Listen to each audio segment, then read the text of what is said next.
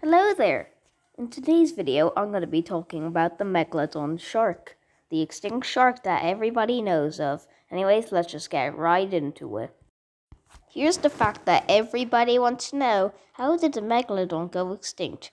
Well, the waters got colder, and, well, that made it go extinct. They were bigger than whale sharks, but these creatures could beat them.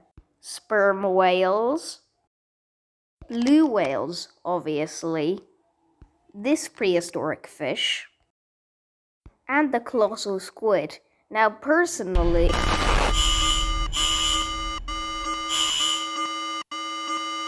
I would love to see a fight between those creatures. Okay, peace.